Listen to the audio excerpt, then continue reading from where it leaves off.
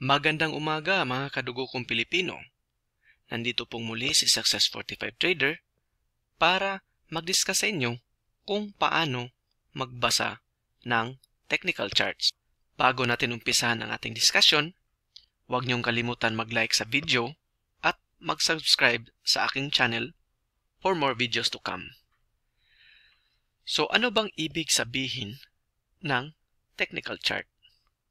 Sa ating example, we are using COL Financial Technical Chart.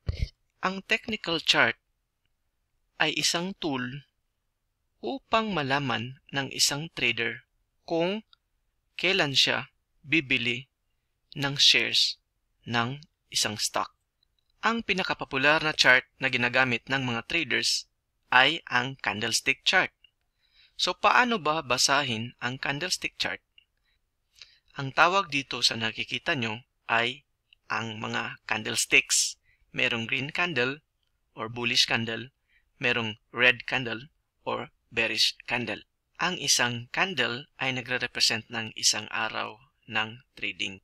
Dahil ang pinili kong time frame ay daily.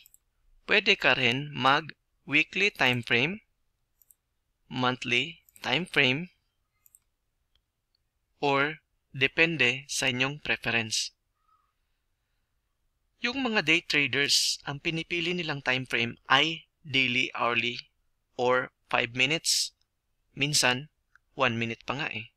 Pero, mostly ng traders, ang pinipili for analysis is the daily time frame. Mag-umpisa tayo kung anong mga parts ang meron sa isang candlestick. Ang parts ng candlestick ay real body, upper wick, lower wick. Sa real body, doon natin makikita ang opening at closing price level. Ang upper wick naman ay kung saan ang pinakamataas na presyo ay umabot dito sa level na to sa isang araw. Sa lower wick, kung saan yung pinakamababang presyo ang inabot ng isang araw. Pag bullish candle or green candle, ang opening price ay nasa baba ng real body at ang closing price level ay nasa taas ng real body.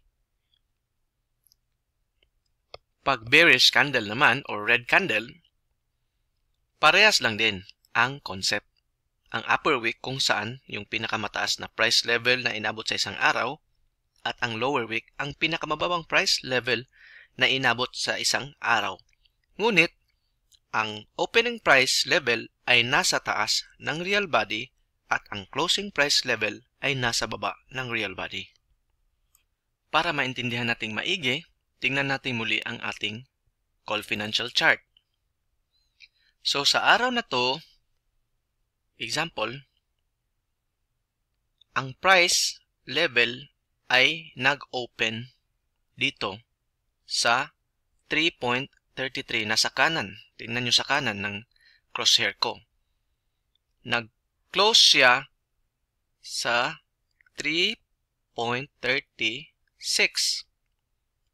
Pero sa araw na yon, umabot siya ng 3.59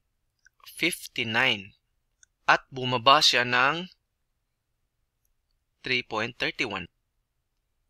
Example ulit, sa isang bullish candle, nag-open siya dito ng 3.4. Umabot siya ng 3.52. Nag-close siya ng 3.51.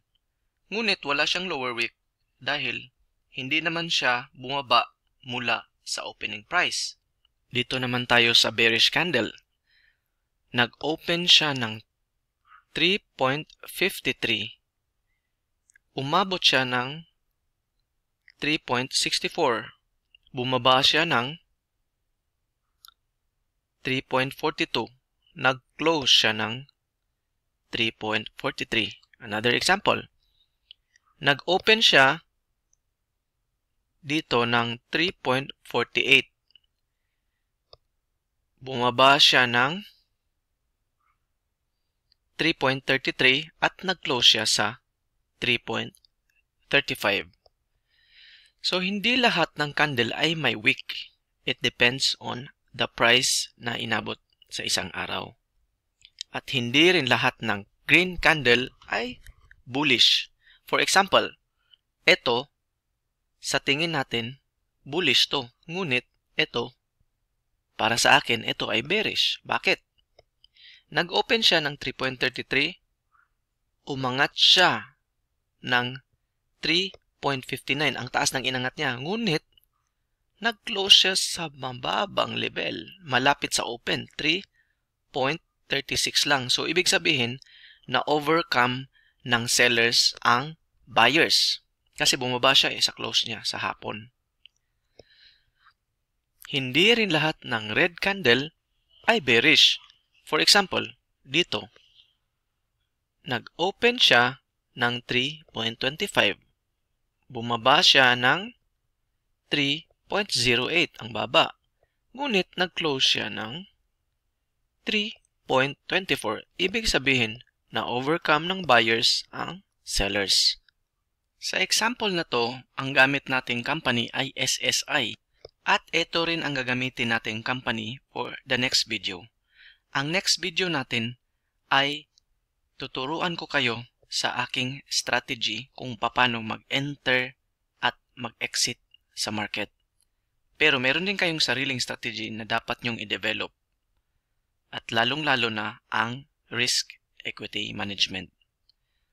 Don't forget to like and subscribe to my channel. Ito pong muli si Success45 Trader, nagsasabi sa inyong maging business-minded tayo. Good night!